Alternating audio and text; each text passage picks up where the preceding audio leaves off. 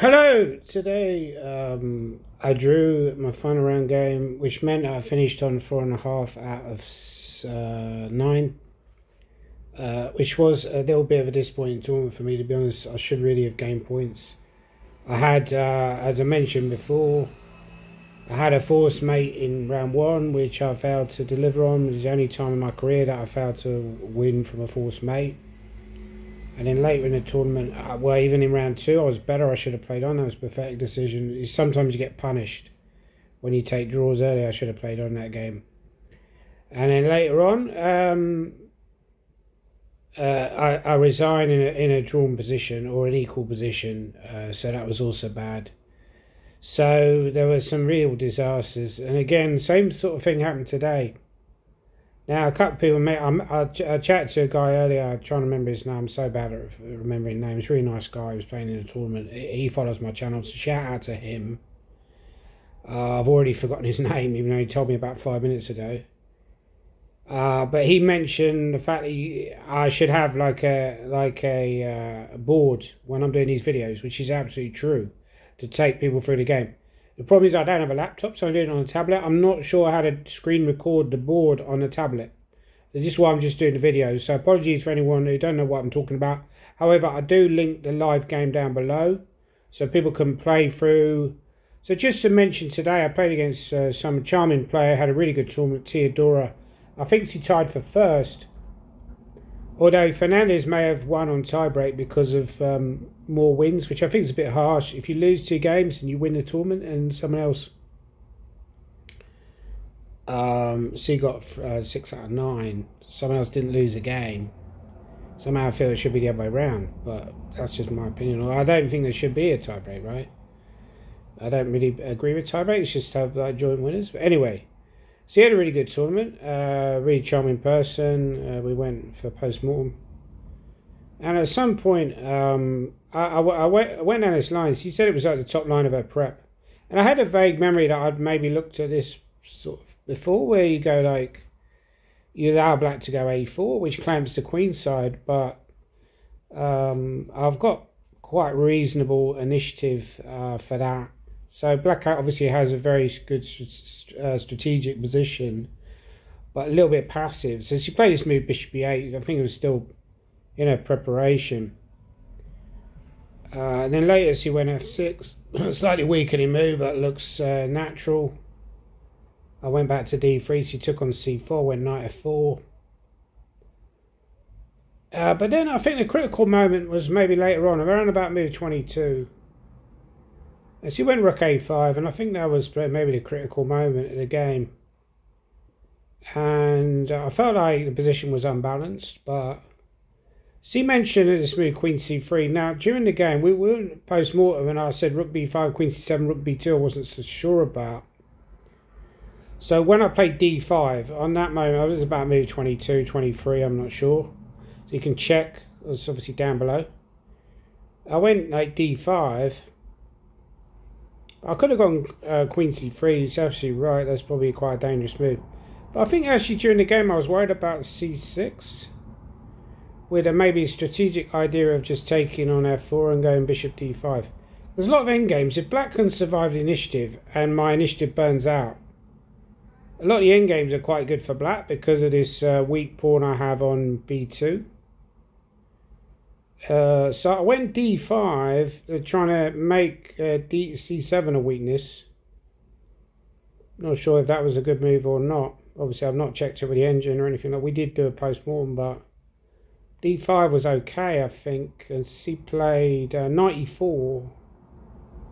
I was probably expecting her to play something else at that point. I was expecting something like rook b5.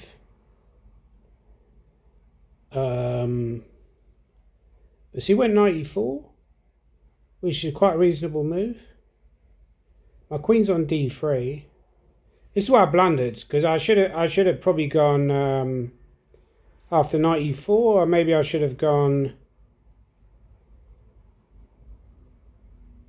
Well, queen c4 I thought about, but queen c4 I didn't like because of maybe even c6 because of the pin on the pawn on d5 to the bishop on f7. I don't think taking on c6 quite works.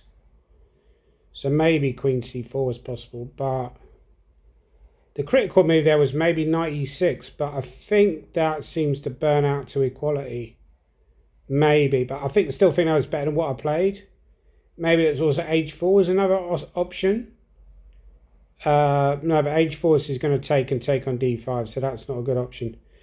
So I probably should have tried knight e6, but I played a blunder. I went bishop e4. It feels like a blunder because I completely overlooked her next move. Bishop takes f4, which is really terrible. This is exactly what's been happening to me of late, just playing too quickly. I mentioned this before, that I'm not doing the process of calculation well enough. So I was only looking at after bishop e4, rook, say for example, rook takes e4, queen c3, which is very good for white because I take on c7. Or f takes queen c3. So it's really remiss to miss bishop f4. And as soon as he played it, it was like a huge shock to me. So I considered playing bishop g2. And so he could play bishop e5 after bishop g2.